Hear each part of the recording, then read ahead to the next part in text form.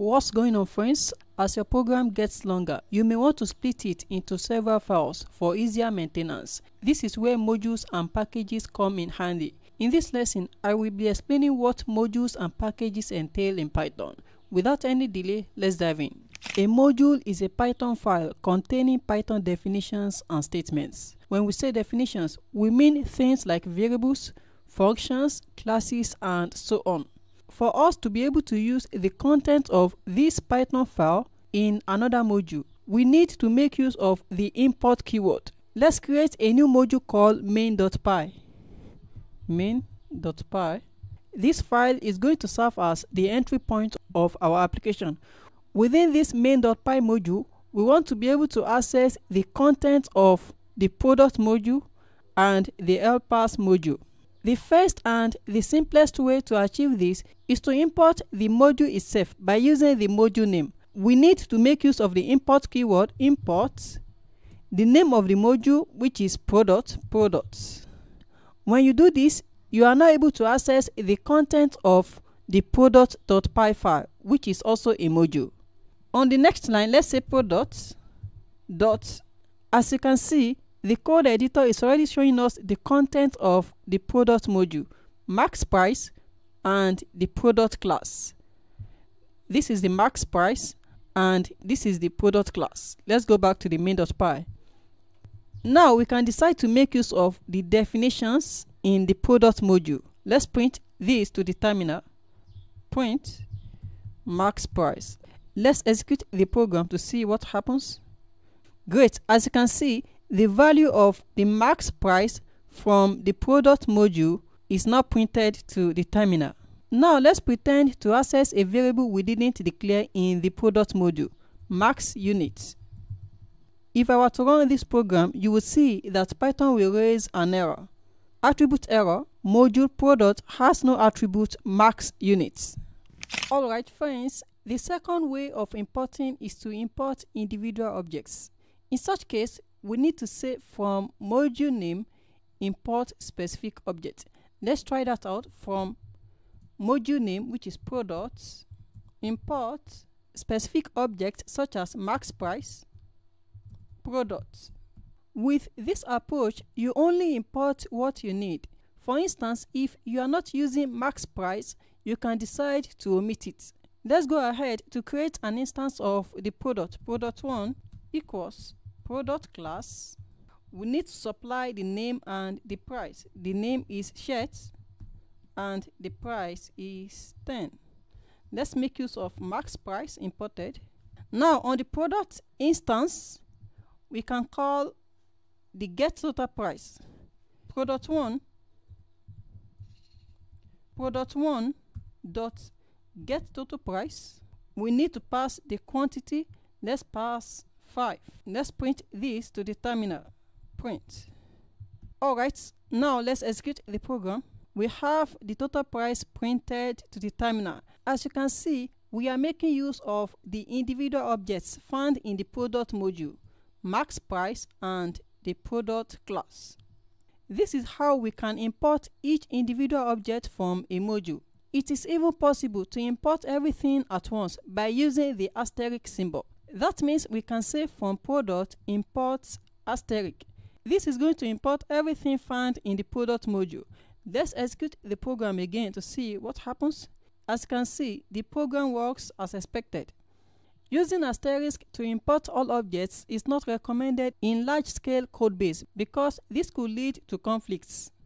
I'm going to declare the max price variable in the helpers function. Max underscore price equals, let's say, 100. Let's go back to the main.py. From helpers module import all, that is, import everything found in the helpers module. Now if you notice, the max price variable can be found in the product module and the helpers module. Let's execute the program to see what happens. This output shows that the max price value used is coming from the helpers function because it was the last module imported. Let's change the order of the import to see what happens. the output is now 50, which means the max price value is coming from the product module. Alright friends, an imported module or object can be accessed using alternative names. This is where the as keyword becomes useful. We can opt to import an object such as max price and access it using a different name at the location where it is imported. Let's try that out. So we can decide to say from product, import product as generic product and max price as price. In this main module, we imported max price, but we want to access it with another name. That's why the code editor is showing that products and max price are no longer defined. Generic product and max price as price. Now let's execute the program again to see the output. Great, it works. A Python module, which is simply a .py file, can be used in two ways. It can either be imported for use by another module or executed as a standalone script. We've seen how it can be imported by using the import keyword. If you want to run it as a standalone script, then you need to mention Python followed by the name of the file or the name of the module. In this case, let's say python 3 main.py. This command executes the content of a Python file. If you open up the Python interpreter shell and you import the same module, you will see that text are printed to the terminal. Let's try that out. Let's open up the Python interpreter shell and import the main module python 3 import main. As you can see, a text is printed to the terminal. This is because the import statement is actually executing everything found in this module. So when it gets to this line of code, this method is executed and the output is printed to the terminal. Most of the times you use the import statement, you actually want to use it to import object from a module, not to call or execute the object. To fix this, we need to be able to distinguish when a module is imported and when it is run as a script. Whenever a .py file is imported as a module, Python sets the special variable _name to the name of the module. However, if a file is run as a standalone script, the variable is set to the string _main . So we can decide to say if _name equals _main, we want to execute this line of code. If this special variable _name is equal to _main , then it means that the module is executed as a script, which means we can run any relevant code in this block. Now let's try that out again. Exit python 3 main. Great, it works. Now let's import the module python import main.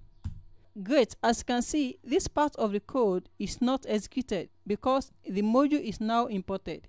A package is a collection of modules organized in a directory. Packages are particularly beneficial when structuring larger projects or libraries. Suppose you are developing a very large application that includes many modules. As the number of modules grows, it makes sense to organize them based on what they are doing. Let me show you a sample code base. As you can see, everything that has to do with user is put in a separate folder. The same goes for messaging and notifications. This approach of structuring the code base makes it easier to maintain.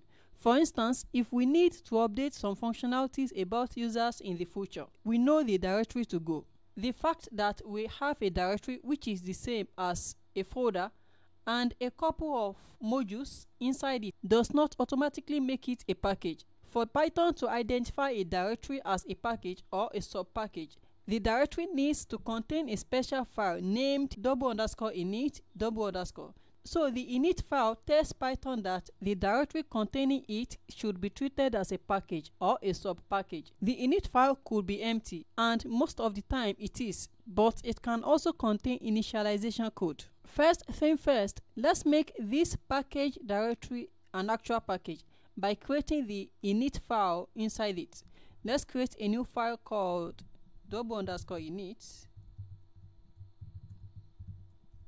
We are just going to copy the content of this module folder, Ctrl C, then Ctrl V, paste.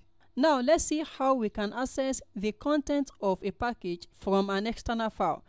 Let's create an external file outside of the package. Touch external.py. Okay, so now we have a new external file outside of the package.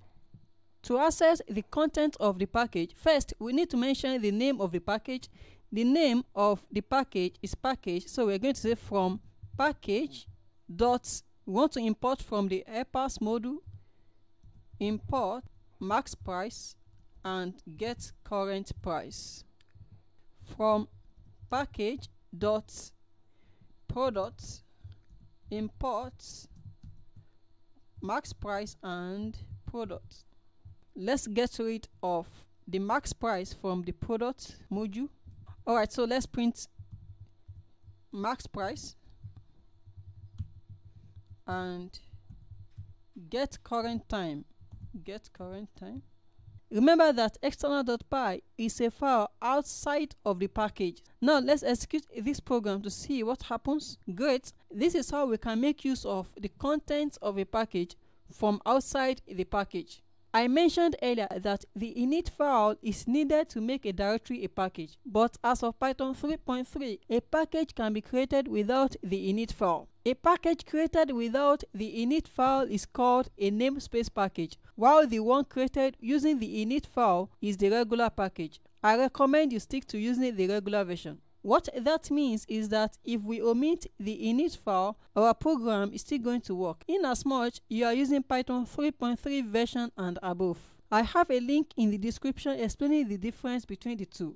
While explaining modules, we've seen that using the asterisk will import all the content of a module. However, sometimes you only want certain declarations such as functions, variables to be imported. The all attribute is used to specify which names should be imported. Whenever we write from module import all, let's go to the product module to use the all attributes. So we are going to say _all equals the list of the objects we intend to import, max_price. This means that only the max price will be imported whenever we use the asterisk symbol. As you can see, the code editor is saying product is not defined. That is because product is not included. Let's go back to the product module. Now let's include the product class product. Let's save the file again. Now let's head over to the main.py file. Yeah, you can see that we can now access the product class. Let's run the program again. Great, it works. The all attributes can also be used in init files within a package or sub-package to ensure that only specific modules are imported when using wildcard imports on packages. For instance, within this package, we only want the product module imported whenever the asterisk is used. Now let's define the all attribute in this file. _all equals a list of modules product. Alright, now let's go back to the external file. In this external file, we are going to say from package imports all. Now we can make use of products from package import all. This means that only the module defined here would be imported, which is product. Print the product module dot max price. So now let's try to access the helpers module. Print helpers dot. As you can see, we are not able to access helpers because helpers is not included as part of what should be imported whenever the asterisk is used. For now, let's execute the program to see the progress. Great, as you can see, we are able to use product because we have included it as part of what should be imported whenever we use the asterisk. Alright friends, some modules come with Python by default, meaning that you don't need to perform any additional installations once you have Python installed. For instance, you don't need to install anything when working with modules like math, CSV OS, and so on. So you can easily say imports math, imports CSV, imports OS. These sets of modules are called built-in modules. However, if you need other packages or libraries developed by other developers, then you need to first use pip to install the package. For instance, you can say pip install fast API to install the fast API library or package. I have an article explaining how to publish your own Python package so that you and other developers can start using it by running pip install the name of the package. If you find value in this video, please like, comment, and subscribe. Thanks.